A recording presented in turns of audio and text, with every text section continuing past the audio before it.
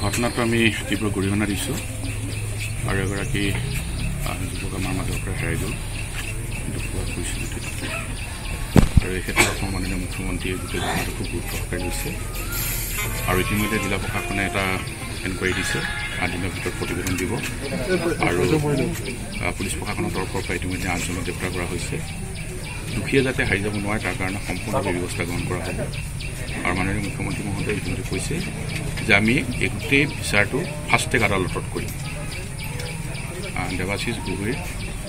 হত্যাকাণ্ডৰ বিচাৰ ফাষ্টেগ আদালতত হ'ব কোনো দোষী কেতিয়াও হাৰি যাব নোৱাৰে আৰু এই ক্ষেত্ৰত সম্পূৰ্ণভাৱে ব্যৱস্থা গ্ৰহণ কৰা মানুহৰ মাজত আচলতে আমি সজাগতা বৃদ্ধি কৰিব লাগিব মানুহৰ মাজত যিটো মানৱীয় প্ৰমূল্য সেই মানৱীয় প্ৰমূল্যটো আমাৰ অনুভৱ হৈছে ক'ৰবাত যেন হেৰাই গৈছে সেই মানৱীয় প্ৰমূল্যটো আমি ঘূৰাই আনিবৰ কাৰণে প্ৰত্যেকেই চেষ্টা কৰিব লাগিব সেইকাৰণে অপৰাধ যিয়ে নকৰক অপৰাধী যাতে কোনো কাৰণতে হাৰি যাব নোৱাৰে তাৰ কাৰণে সম্পূৰ্ণৰূপে ব্যৱস্থা গ্ৰহণ কৰা হ'ব আৰু ইতিমধ্যে আপোনালোকে দেখিছে 8জনক গ্ৰেপ্তাৰ কৰা হৈছে আৰু যিসকল দোষী সেইসকলে শাস্তি পাব আৰু ফাষ্টেগ আদালতত বিচাৰ হ'ব আৰু দোষী শাস্তি পাব সহনশীলতাটো মানুহৰ কমিছে আমি সেই কথাটোতে চিন্তিত হৈছোঁ যে সৰু ঘটনা এটাত ইমান ৰিয়েকশ্যন কৰাটো কিমান উচিত হৈছে এই কথা মই নাজানো এই কথাটো আমি অকণমান সামাজিকভাৱে অলপ চাব লাগিব সামাজিকভাৱে চাব লাগিব মানে কেলৈ মানুহবিলাকে ইমান অসহনীয় হৈ গ'ল প্ৰতিটো কথাতে মুভ ক্ৰিয়েশ্যন যিটো মব লিঞ্চিং শব্দটো বেয়া হ'ব কিন্তু মানে মানুহৰ সহনশীলতাটো কমিছে দ্বিতীয় কথা এইটো আমি সম্পূৰ্ণৰূপে গৰিহণা দিছোঁ এনেকুৱা ঘটনা যাতে নহওক আমি আগতো কৈছোঁ নহওক বুলি ক'লে মানুহৰ ওচৰলৈ মেছেজটো গৈছেনে নাই নহওক আমি যে যিবিলাক মানুহে কৈ আছোঁ পেপাৰে পত্ৰ কৈছোঁ টিভিত কৈছোঁ সেইখিনি মানুহ যদি মানুহ যদি চুই নাযায় নিশ্চিতভাৱে বেলেগ কথা চিন্তা কৰিব লাগিব আৰু এতিয়া কৈছে শাস্তিৰ কথাটো আমি এটা কথা কৈছোঁ ৰাজ্য চৰকাৰৰ কাম হৈছে যে তাক দোষীসকলক বিচাৰি উলিয়াই তেওঁলোকক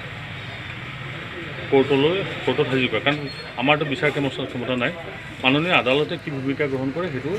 আমি ক'ব নোৱাৰিম সেইটো আদালতৰ মহামান্য আদালতে চাব কিন্তু পুলিচ প্ৰশাসনৰ সাধাৰণ প্ৰশাসনৰ কাম হৈছে একটো শান্তিপূৰ্ণ পৰিৱেশ এটা নিয়ন্ত্ৰণ কৰি ৰখা আৰু দ্বিতীয়তে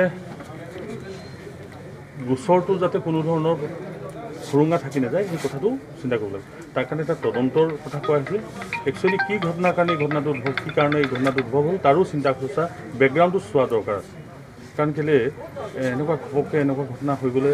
ই এটাৰ পিছত এটা ইনষ্টেঞ্চ যদি হৈ গৈ থাকে তেতিয়াহ'লে যথেষ্ট অসুবিধা হ'ব